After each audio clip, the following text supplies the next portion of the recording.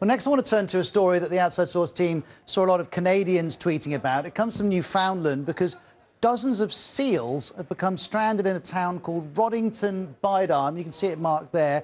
Here are some pictures that have been posted by one resident. You can see the seals moving along. It's thought almost 40 of them have become stranded after nearby waters became frozen in the last week, and it's preventing them from getting back to the sea. Now, the detail you need to understand here is it's against Canadian law to interfere with marine mammals like seals.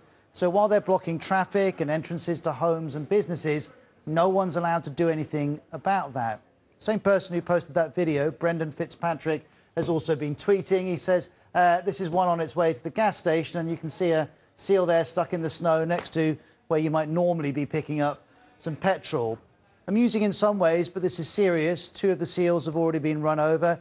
It's not clear what's going to happen to the rest of them.